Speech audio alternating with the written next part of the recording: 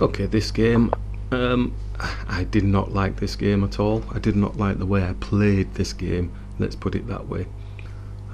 So develop the knight, the fianchetto again, going with this slow development type thing. So I think this is another key game of learning for myself, and as we go through I'll reiterate it for myself so that hopefully it sticks in for the next batch of games. So pawn takes, pretty simple, straightforward stuff. So the idea is really just to keep things basic and keep it as simple as possible, not overworking pieces or anything like that. Try and work the pieces together. So bringing the queen up now because it's got a potential attack here on the rook. Knight comes and defends. So at this moment, just obviously maybe thinking, just getting the bishop out somehow, maybe, or something, you know, making space for the king, developing a knight, getting the bishops out, bishop attacking, or pushing the pawn onto the knight. So now the knight can come out and attack our queen. So this side of things, this is where it started for me, where I said, as soon as I pushed the pawn, I said to myself, why did you push that pawn? Your main piece, your queen, can be attacked. So now it's going to be overworked. So I'm sat there and I'm thinking, I'm going to get arty. Yeah, I'm just thinking, oh, you know, swinging it around the place, you know. And I'm sat there thinking, yeah, this is a good move. This is a good, yeah, this is going to work. When really, you know, just bring the queen back and get yourself settled. Then your queen's not being chased around and your king's not getting in check from their queen and all sorts of situations. And it's not a position that you're not familiar with or you don't like, because it doesn't really enhance anything. So that was the big takeaway from this this particular game. There's a moment to attack the piece, you know, smaller piece attacking the higher piece, and then there's a moment to sit back and take a look, make sure that you're properly awake.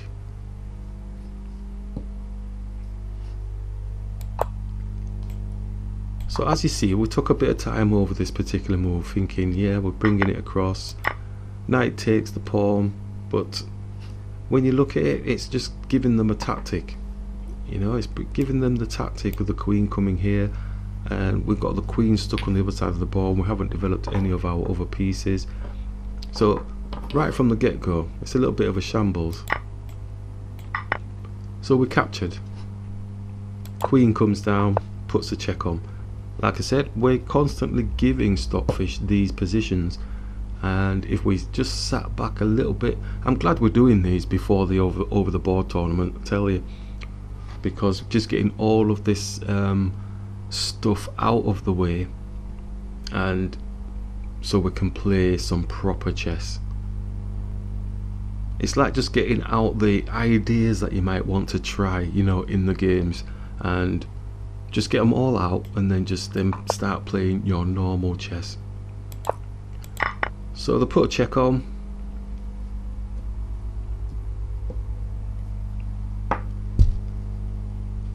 So as you can see, our pieces aren't working together. It's not a major thing, it's just it doesn't feel good. It doesn't feel like I'm managing my own pieces and my movement on the board.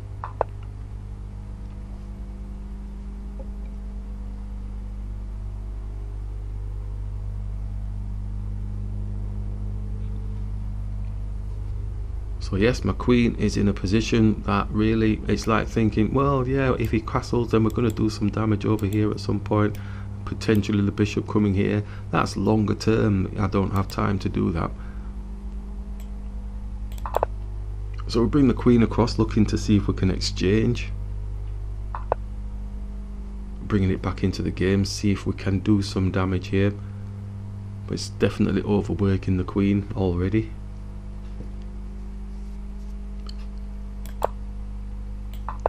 Queen's having none of it, so we bring the bishop again, looking to attack the queen. Smaller piece attacking a higher piece usually can't be wrong, so we say.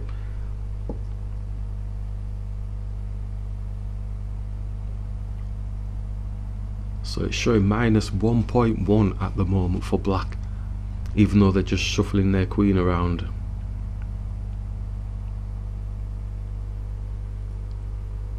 It's got a nice discover check on our queen. Not liking the position of my pieces one bit.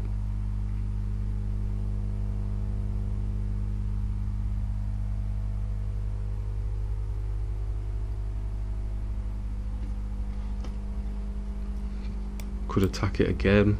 Could attack, not that way, sorry. Could attack it again. Bishop could attack it.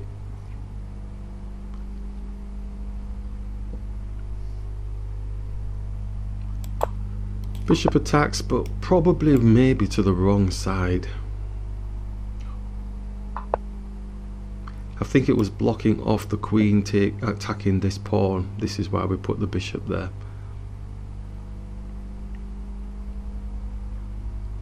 So all the other attacks would have meant we would have been a pawn down. So the queen's still moving, and they're losing their advantage a little bit at a time. So we attack it one more time, but the computer's saying we should have just left it alone. There was no need for that, because now what you've done is weakened the square. Knight can take, and then we're losing the combination. The bishop can take here, and we're going to basically lose our queen in a sense, or we're going to be down material. So we grab, feeling that we're winning out somewhere, but I think we were very lucky, because the bishop should have taken. If the bishop had taken, then we would have been really stuck, because he's got a check on our king. So fortunately they took with the knight, which gave us a little bit of an in, because we could save our queen. So that was the smallest of errors. Move orders, these do happen in games, maybe not as blatant as not actually capturing the queen, but the initial onset, the start of this whole position was really bad. So I'm definitely not celebrating this game whatsoever, because we ended in a position we didn't even like. We overworked the queen, didn't have our pieces working together. So from this point on, I'm just saying, well, okay, it's going to be very hard pressed for them to actually win this game now. We do have a queen on the board, and now it should be plain sailing after this point, really. But how we got here, well, we left the shells of the egg in the omelette. That's all I would have to say on this one. It did not taste good. Okay, so we continued on. So at the end of the day, these things can and do happen, and it's being able to take the opportunity to grab the opportunity. But this one's left a bitter taste in my mouth, just from the outset. That was just a terrible opening. Wasn't very clever. Thought I was being clever with my queen, moving it about. You get into those states, especially playing over the board, where you think you see stuff that, oh, this is going to look fantastic when I get this home. But I need to jump out of that mind frame and just think, well, look, what is actually happening on the board here, and deal with what is actually happening. So I then said to myself, okay, this is going to help me try and practice the end game then. So let's get rid of the, oops, being a bit previous there. Let's get rid of the bad opening and the misfortune of the opponent not taking the queen. Let's see how we can practice our end game, because that always needs work.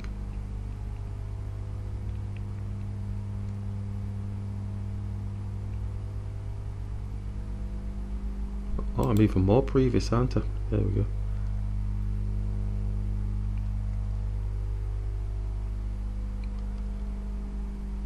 So soaking in the situation, still based on the fact that I am playing Stockfish, so is he going to come out with some magical stuff? Because in the one where he did come out with the magical stuff, I mean, he basically gave up his rook and stuff, and he still won. So I was just looking to see, is he getting my queen off the board somehow?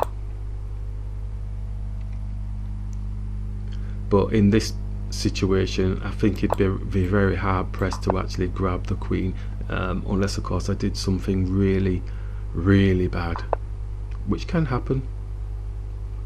So the rook comes across, defending the pawn. Like I said, this is now just about trying to get those appropriate positions. His bishop's jammed in at the minute, babysitting this pawn. Obviously the rook is going to be coming down to attack the queen. So we bring the rook attacking the pawn.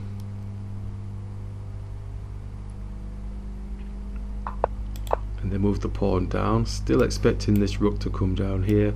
I mean, we have play across here and such like, or coming here attacking the pawn.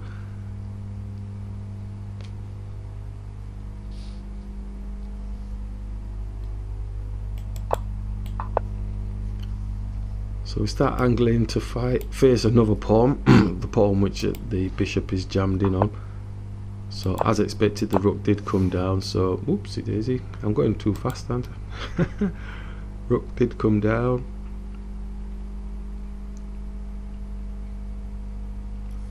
And at this moment during this game, I felt like that bloke that took about 5 minutes over a move, when he was out and out winning on quite a lot of the games, but he still won the tournament.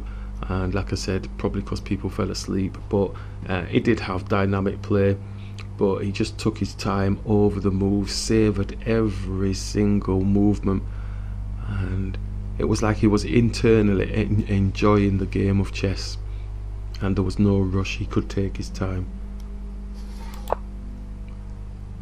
So we bring the queen back, looking to see how we can end. Is it going to be a checkmate, or is it going to be a slow grind of taking pieces off the board? So he's attacking the far pawn, so we can push this pawn for the queen to protect, or we can push the rook up just to defend.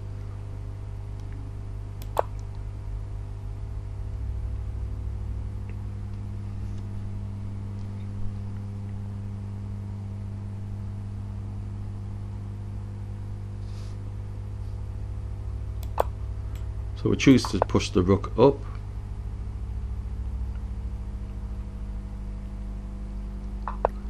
So now it's looking like they're just giving up pieces, trading down, basically saying, well, that's the end of the game.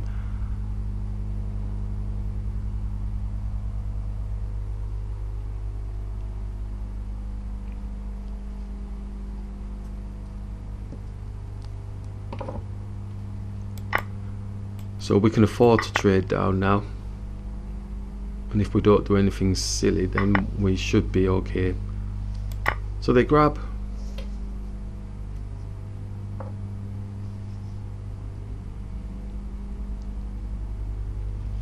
Bishop's still tied to this pawn, must be feeling a little bit infuriated. So we push the pawn up now because we're still defending here, but we don't really want the queen defending there, so probably bring the rook here supporting, and then the queen can get into some activity, maybe attacking the pawn here or facing off the king and giving it some pressure that way.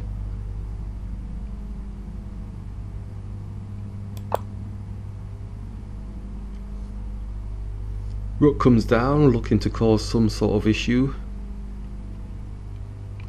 but like we said, excuse me, we want to get the rook potentially coming here, but at this point in time attacking the rook seems feasible, also attacking the pawn. So the rook goes back. I mean, this pawn is unprotected, so we're going to have to bring the rook here before we even consider taking the pawn. So just keeping it simple, but being mindful of what blind spots we do have if we are looking to attack, because you could lose the advantage quite easily if you're not playing it right.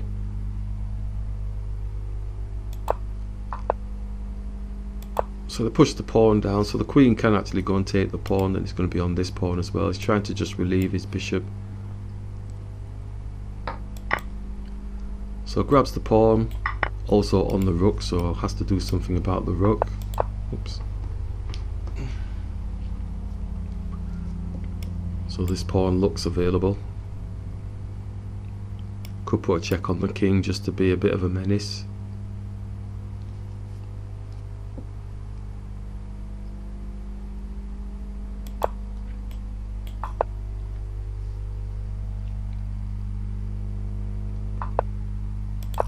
King moves back.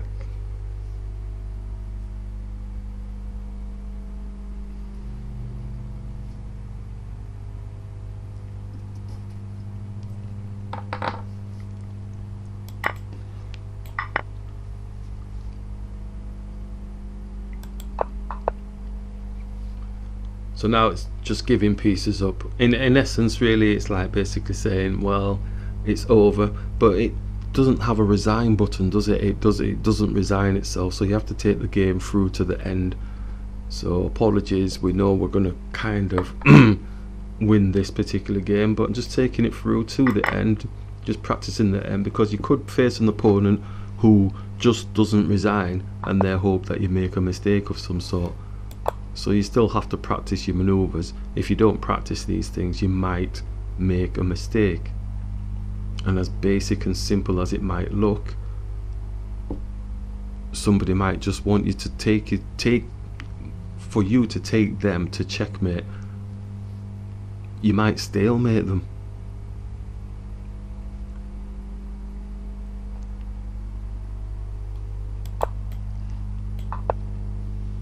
It's hard to see that in this type of position, but it can happen.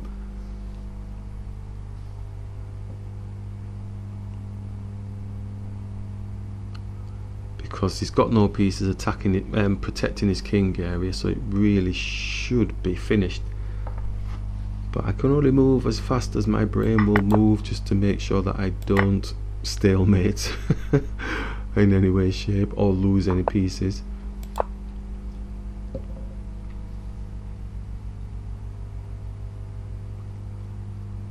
Because, you know, I've seen things like this done. Yeah, queen putting a check here, and then the bishop takes, because they get tunnel vision. These things do happen, people. So practicing end games like this really isn't a futile thing. It's just something that I think, definitely for me, I need to hone. Okay. So I'm still babysitting this rook here, and realistically I shouldn't really be babysitting this rook. Maybe give my king a bit of a flight square and then get this baby rocking and rolling, because the queen cannot do it by itself. Yes, it can take off loads of pieces off the board, but eventually I'm going to need another piece to work with the queen.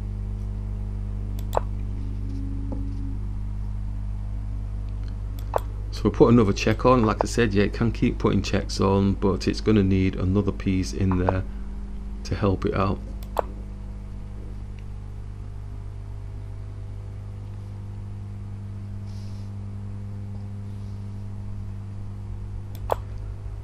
So the position that they put themselves in gives us a nice little situation, so we can actually take the rook off the board.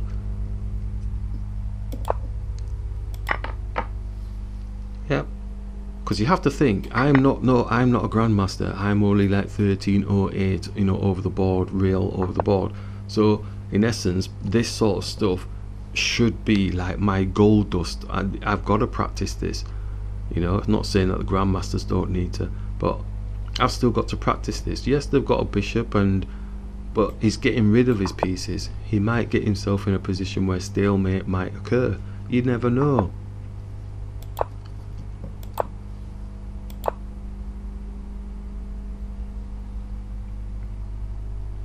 But it's hard pressed to see that because his king is up the board. I'm hovering over the wrong screen. Okay. And what this, the reason why, yeah, I mean, this is nice. I mean, I did that on purpose as well, you know, for him doing that, because obviously the queen, I'm hovering over the wrong screen. Oh dear me, that's making me laugh. Right, okay, so Yeah, so the queen can put a check on the king now, and then we can push this pawn up here. The reason why I go on about this type of endgame stuff is, and I remember one particular game where I had a queen and I was playing a higher rated player, and they lost all their pawns and stuff like that, and I was going to get another promotion with my queen, and they were moving really fast. They were down on time, and I moved that quick. It ended up being a stalemate. How annoying is that? So definitely practicing this sort of stuff is crucial for me in not going super speedy fast just because their time's running out, or just because they've got less pieces on the board, or because you've got more material, you know, more material or whatever. Gotta take your time, because that stuff burns when you've got a winning opportunity and it just gets fluffed by a stalemate. Okay, so that's all pretty straightforward stuff now. Pushing down, okay, looking to get the rook in the game, but obviously a bit previous there. Okay, so bringing the rook into the game, wanting to keep some constant checks on the king now. Just from lessons learned, just make sure that we can get a proper checkmate if we've got the opportunity.